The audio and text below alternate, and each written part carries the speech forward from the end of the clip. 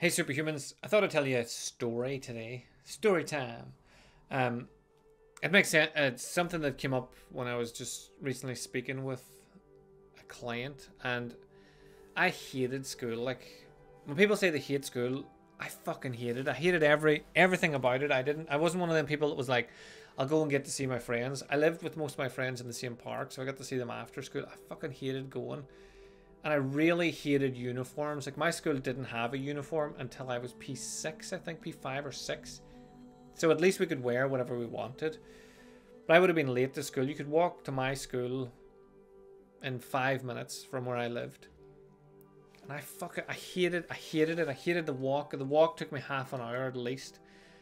I'd be late every class, every time. I'd late every single day. Like my mum used to have such a hassle getting me out of bed. I remember she used to put like people would fucking love this. Breakfast in bed, toast and tea, and I'd end up falling asleep again, spilling the tea and dropping the toast. Or I'd just eat it and drink it and go back to sleep. I just didn't want to go there, didn't want to be there at all. And whenever the uniform came in, I hated the uniform. And I remember I used to go to school and we'd get to go home for lunches. Which is mad because I hated school. I didn't want to be in there even for lunch. And when I used to come home, I mostly had chocolate spread sandwiches squashed together. Don't know why they had to be squashed, but they had to be. So it's stuff I could have just took to school and had for lunch, but I didn't want to be there, so I would go home and watch like Wizadora or Rainbow or whatever was on at during the school time. And whenever the uniform came in, I used to go and like bog myself. I'd throw myself down a hill and I'd get bogged and I'd come home and I'd be like, can't wear the uniform, mum. Bigger boys threw me down the hill and now I'm bogging. I can't go back. And some days I wouldn't go back to school at all because I was scared of the bigger boys. And some days I would just go to school and I'd have to go and tell all the teachers why I wasn't wearing a uniform so I didn't get in trouble, which wasted loads of time. And it got me out of a lot of classes. It got me out of a lot of school time. And then when I moved to St. Pat's, same sort of thing. You had to wear a uniform. I fucking hated it. I tried the bogging approach, but it wasn't working anymore. I was too old to be throwing myself down a fucking hill. And I didn't like secondary school either. I did have friends there that I wouldn't have seen anywhere else, so that was probably the only difference between primary and secondary. But I fucking hated it. And now all I do is spend my time studying and learning and never throw myself down muddy hills to get. Well, that's not even true actually. I do that. I don't throw myself down there, but in the glens I just walk off the beaten track all the time, so I come home shoes and trousers bog. So I don't do it to get out. If anything, I do it for fun now because I like doing it. I'm like fucking Peppa Pig. Anyway, my point is that most of my life I avoided learning, I avoided study, I avoided anything to do with just college, study, moving forward, anything. And now that's all I do. All day, every day I study, I read, I watch stuff. I try to improve my life, my knowledge. Like there's books everywhere, there's notes everywhere, there's books in the other room, there's notes in the other room.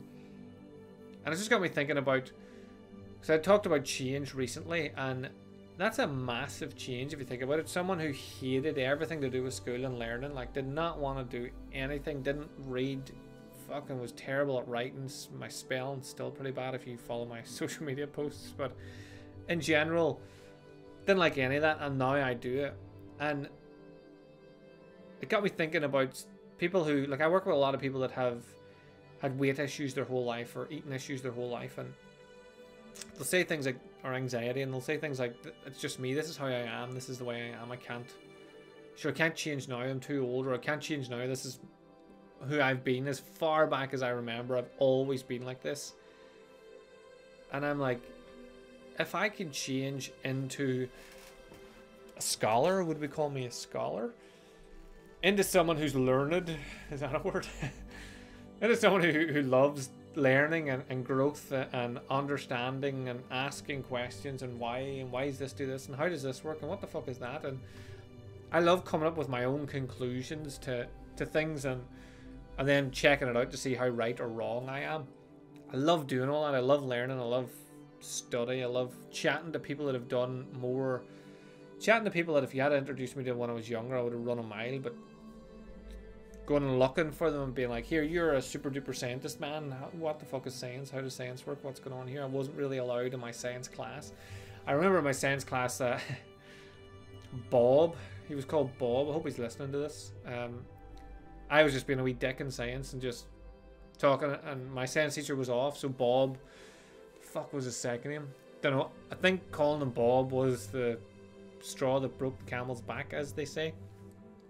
I just been an annoying student because normally I wasn't allowed in the class, and then he was a stand-in, a substitute. So he obviously, when I said, oh, I normally just stand outside, thought I was joking, and he was like, get in the fucking class.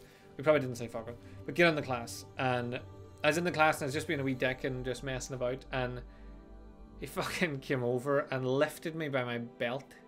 This is how much of a fucking wee asshole I was.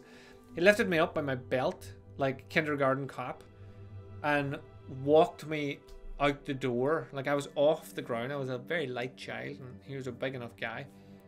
And I struck a Superman pose and sung the theme tune to Superman.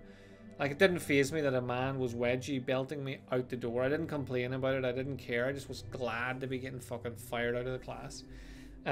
So that's how much I hated everything to do with it. I didn't even care that he manhandled me out of the class. I actually preferred being out there than in. But showed how much of a little dick I was that I still managed to strike a Superman pose and sing the theme tune, write the theme tune, sing the theme tune as I was getting thrown out. So you can change, is my point. What a long-winded way of getting around to you can change. If you could change, then I could change. Everyone could change. Any excuse to get Rocky 4 involved. That's how, like in the last two statements, I've come out with different TV statements. Rocky 4. I love Rocky 4. Everybody should watch it if you haven't watched it.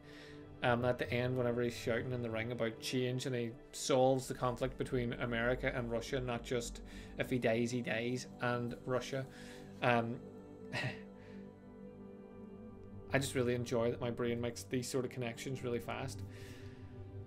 So you can change, like Rocky changed Russia. There's probably about 8 podcasts where I use this analogy, but you can change.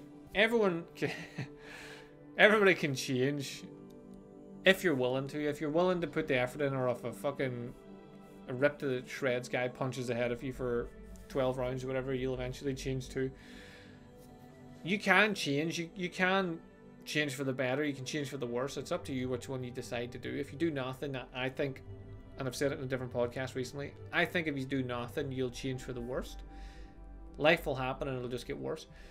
If you make the decision to change for the better, you can. So don't look at yourself and be like, I know, but I've always been like that. Who gives a fuck what you've always been like? What do you want to be like? What do you want to do now? What information do you need to move forward being whatever you want to be? And then fucking be that instead. Don't be something that you're not happy with, or somewhere that you're not happy. If you're not happy in your job, find out what you need to do to get a job that you want, and then start doing that, and then start looking for a new job. If you're not happy in your relationship, communicate, talk, or get the fuck out. Whichever one is going to be the most beneficial. Time is the only thing that we have, so that we can't replace. So just fucking Rocky 4 it. Do it. Get out. Old school Rocky. Just watch Rocky 4. If everything falls apart, anything you don't like any of this else, just watch Rocky 4 and you'll have a fun time. I'm definitely going to watch Rocky 4. That's what's going to happen. So you should watch Rocky 4 too. Rocky 4. Anyway, change. We can all change. Rocky 4 taught us that at least. So now I'm just rambling, so I'm going to cut it here. Don't live a life you're not happy and content with. Start doing stuff that makes it better. It's as simple as that. Have an amazing day, whatever you get up to, especially if it's watching Rocky 4, and I will chat to you again tomorrow.